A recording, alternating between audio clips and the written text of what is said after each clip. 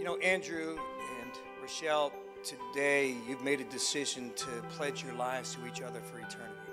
The Bible calls it a covenant relationship. What a covenant relationship is saying that everything I am and everything I have and everything I plan on being, I give to my partner in that covenant relationship. We enter into a covenant, not necessarily for what we're going to receive, although there's much to receive in marriage, but we enter into a covenant relationship for what we can give.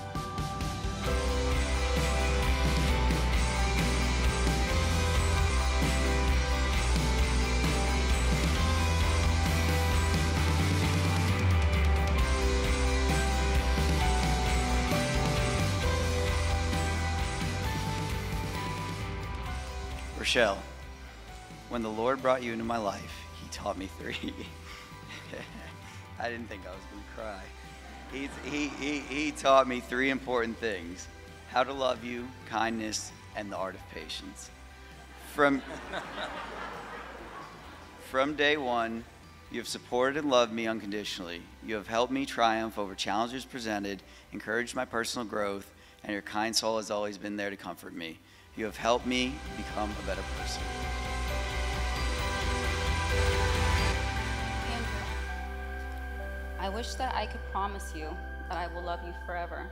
Unfortunately, that's not something I can do. To say the words I vow or I promise makes it seem like loving you is a choice.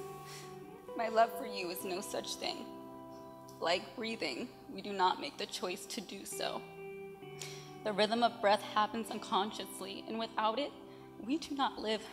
Like the lungs in my chest that keep me alive, you, Andrew, are a part of me. You are not a choice. You are entwined with every part of my heart, lungs, and soul. There is no vow that can make me love you any more, any longer, or any stronger than I already do.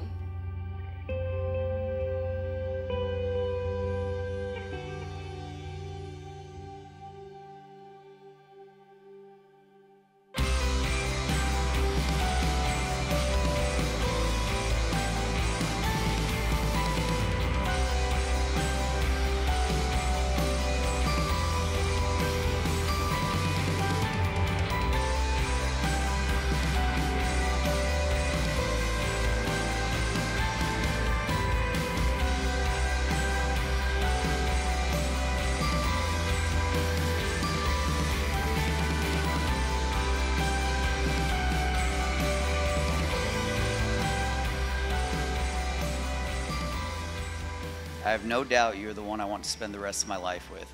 Your smile brightens my day. You make me laugh, you make me think, you make me food, and you make me happy. I am completely in love with you. I promise you not just to grow old together, but to grow together.